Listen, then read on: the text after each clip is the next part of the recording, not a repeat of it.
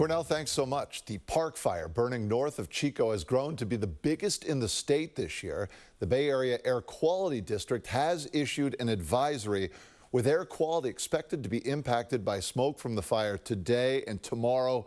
It has now scorched more than 360,000 acres in Butte, Tehama, Shasta, and Plumas counties. ABC News reporter Jacqueline Lee has the latest.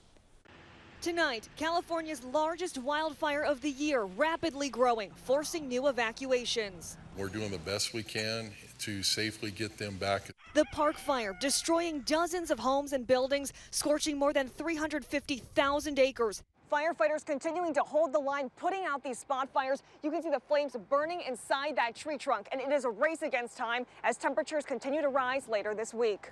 The fire now 12% contained, one of more than 100 wildfires burning in the West. We met rancher John Russell near the city of Chico. When you say, did you think it would ever happen, you better believe it.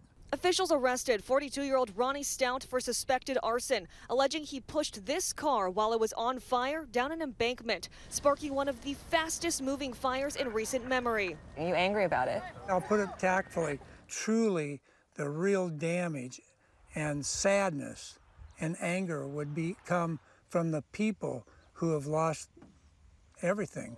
Russell showing us the charred trails and piles of ash. His barn still standing thanks to a quick-thinking firefighter who dug out a fire line. That's what saved this place, because you can see it burned right up to it. We finally came to a clearing, an untouched field.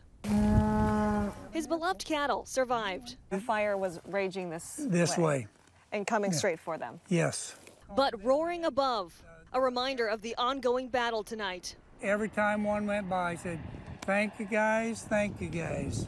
Firefighters continuing their ground assault, setting these backfires. You can see the smoke and the ash swirling, and the fight is far from over. The fire expected to last at least another month. In Forest Ranch, California, Jacqueline Lee, ABC 7 News.